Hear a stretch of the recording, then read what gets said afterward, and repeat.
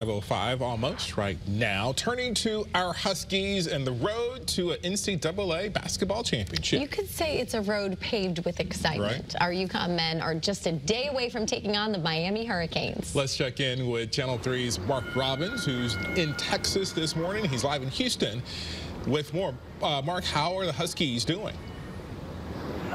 Well, you know, this team, I'll tell you what, Wendell and everybody back there, you know it. They're red hot. Very, very hot. Of course, you know, every team that gets to the Final Four is hot. It's on a winning streak, but UConn has been rolling, blowing out 4 teams to get to this point at the Final Four. They won 4 big games by double digits and more than 20 points. One of the big reasons that UConn is on such a big roll is its big man, Adama Sanogo, the All-Big East performer, also an All-West Region tournament performer as UConn went on its rampage through Albany and Las Vegas. Sanogo's been a force at both ends of the floor, scoring, defending, also making his teammates better. And that's appreciated by another talented big man, Bristol Central freshman Donovan Clingan. Adama has made me a much better player throughout the whole year. He's so talented on both ends of the floor.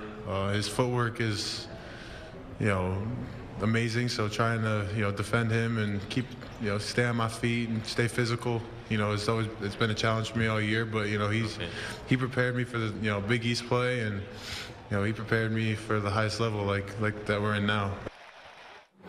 And when you talk about Donovan Clingan and Adama Sanogo, 2 big reasons the Huskies are here, and 2 big reasons if they're going to, well, they'll win the national championship, in part because of those 2 guys. Of course, the national semifinal Saturday only on Channel 3, 8:49-ish for the tip of the Huskies and Miami here in Houston. We'll have more coming up later on in our newscast. Reporting live in Houston at the Final Four, Mark Robbins, Channel 3 Eyewitness Sports.